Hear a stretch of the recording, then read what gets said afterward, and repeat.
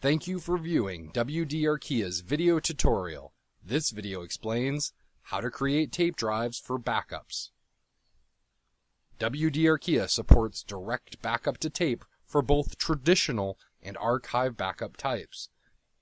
Data recovery for tape media is performed in the same manner as data recovery for disk storage. To begin, create a tape drive and a drive pack. Click Backup, Where to Backup,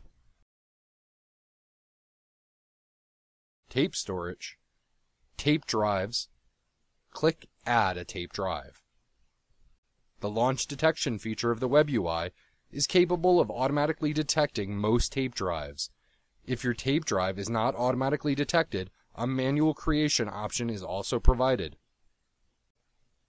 Provide a name for the tape drive, something relevant to the deployment, such as Tape Drive 1, or for this deployment, Tape Drive.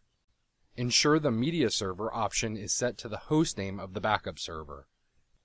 Click Launch Detection to probe available tape drives on the designated media server. Select the detected tape drive. Click Next to define a tape drive pack. A tape drive pack is a logical grouping of one or more physical tape drives used to define a drive usage policy.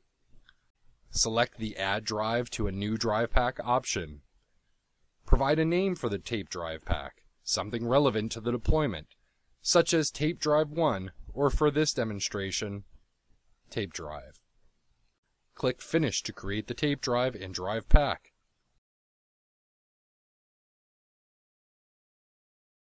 Thank you for watching WD Arkeia's video tutorial on how to create tape drives for backups.